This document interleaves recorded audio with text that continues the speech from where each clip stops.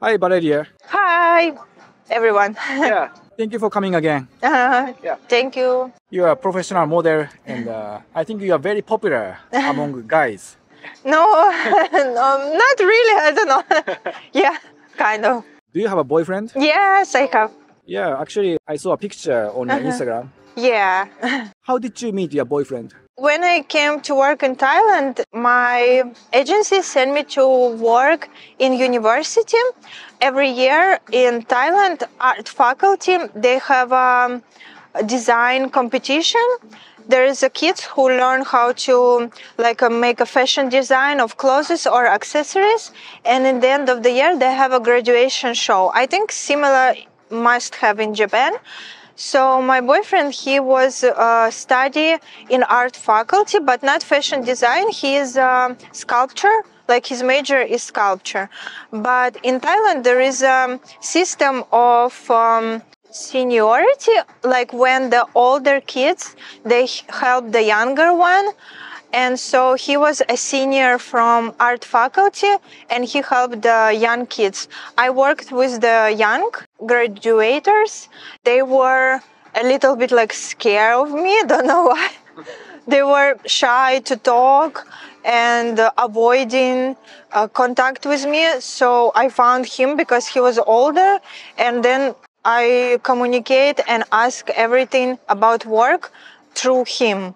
So that's how we met, because I need to communicate with somebody, and I found the person who can understand me in English, and that's how we start to talk and just be friends. I was first time in Thailand, and he just asked me to go to hang out with his friends, and we just talk about common things before start to date. So just met at work. Is he Thai? Yes, he's a Thai, fully Thai. Oh, okay. Where do you hang out with him usually? We're going out with our friends. It's normal pubs or restaurant, art galleries, market, shopping places like this, where everyone else going. It's not a special place.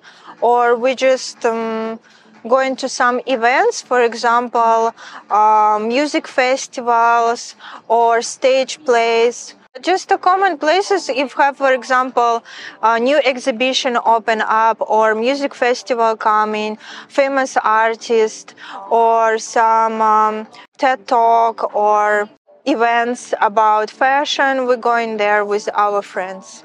I only dated with Ukrainian people, so it's my own culture, and then I date with Thai.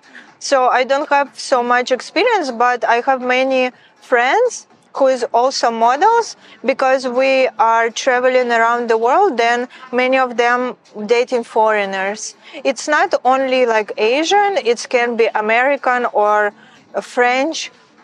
Those people are different from us, even we look same, but the culture is very different, so I can say that they are foreigners as well. Do you have any preference? My preference is only the same thoughts about life. Also, education similar like me. For example, I graduated from art history, so I'm very interested in cultural life. I like to go to the music concert. I like to go to theater. So for me, it's important that the person would be also at least interested in this. I don't expect that my partner will be number one person who knows everything about art, but I need someone who can share my hobbies, my interests, who have similar lifestyle with me, sharing the common sense, same as I do. So this is the only preference that I have.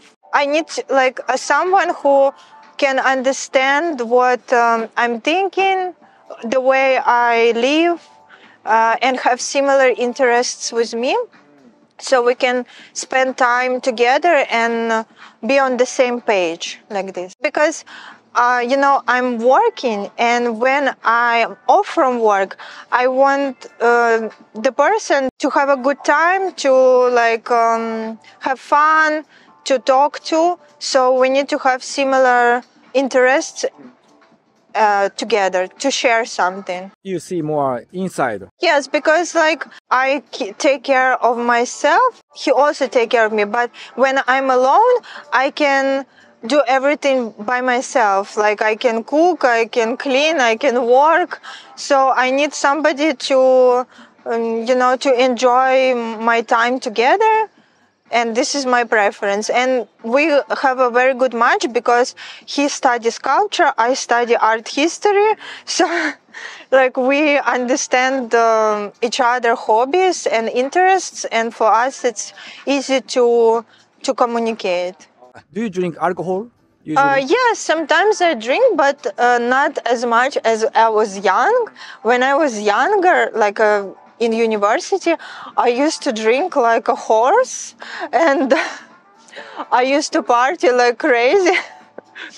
Sometimes I remember I was partying that hard that I was so drunk that police officer drive me back home.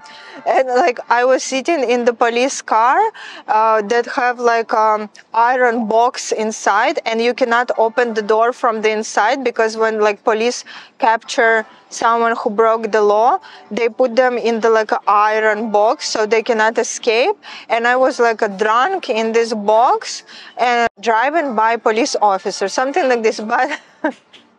But when I grow older, like I start to feel pain in my body when I get really drunk. The next day I have a headache, or I have like a problems with the blood circulation, something like this. So I lower the percentage of alcohol, and now I drink like a little bit and not often. Oh, okay. I think many people are like me. When you are in university, you don't feel any problems after you got really drunk. But when you grow in, like your body become more weak, and now I cannot bear that much alcohol. Yeah, and this is orange juice. Yes, it's no alcohol. Yeah, healthy life. I turned to healthy life just because like I got older. But you look young. Thank you. Yeah. Yes. Yeah, very young. So I think if you're university age or similar, is okay. You can do whatever.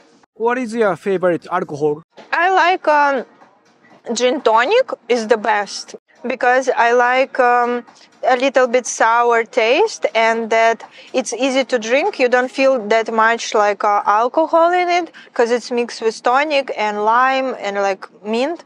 Also, I like Aperol. Yeah, Aperol Spritz, because it tastes like orange, also cannot taste so much alcohol, and it's like refreshing. Also, I like champagne. So mostly it's a light alcohol that you cannot really feel like tired from the heavy taste. But when I was young, I was drinking like whatever. I drank like a vodka, tequila, whiskey. Basically anything. Like I didn't care about taste. I didn't check like what is the good alcohol or whatever. I just drink like anything that was on the table. I could even mix like a vodka with beer. But since like I got like a lot of experience and I grow, so now I prefer more lighter versions. That is not that heavy and not make you forget everything what happened before you start drinking. Yeah. Some people have a stereotype, like yes. Ukrainian people like vodka. Yes. Actually, when you're in Ukraine, especially in the winter, we have like around 1 meter of snow. It's really cold. The wind, like no matter what you wear, like even if it's the warmest cloth, the winter just like stab you with the 1,000, needles all over your body. Is really cold. So if you drink a little bit vodka or cognac, like maybe 50 milligrams, it makes you feel very warm inside. Like you don't need to get drunk like as a pig, you just drink a little bit and you feel warm. Your cheeks become like red and you feel like really good and energetic. So I think it's related with the climate in Ukraine or Eastern Europe, like Poland or Russia, which have a same climate zone.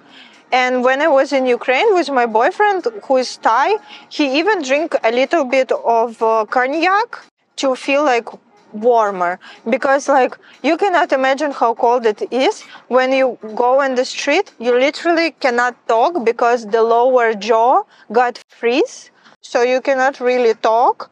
All your body like ready to collapse any minute because it's really freezing there.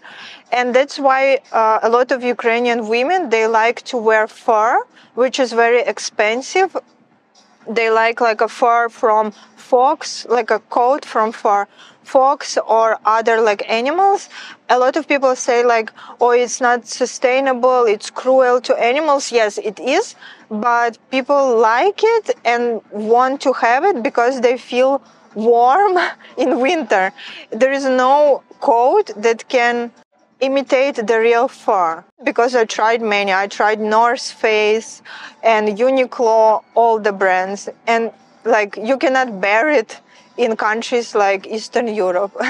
It's a stereotype, but it's true. Like a lot of people drink for getting warmer, but also a lot of people drink a lot and then they like act crazy, and you can see a lot of videos about like our country, how people get drunk, especially it's very funny when people get really drunk on wedding, and then like it's a wedding, everyone like should be look good, but guests, they start to drink since early morning. Early morning. Yes, and they get really drunk by the middle of the day.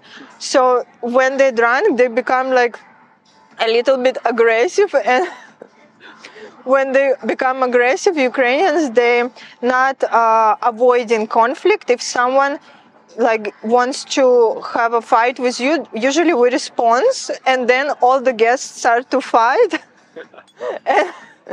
and sometimes they even like beat each other to the blood on the weddings.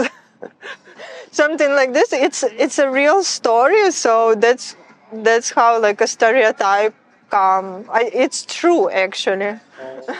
It's normal. I've been to many weddings where all the guests fight. Thank you for your stories. It's very interesting. Thank you too. Yeah, and you are doing Instagram. Yes. And you post lots of nice pictures. Yes, if you wish to follow me, my Instagram is Dear Valerie. All right. Thank you for your time. Thank you too. Bye bye. Дякую. Thank you.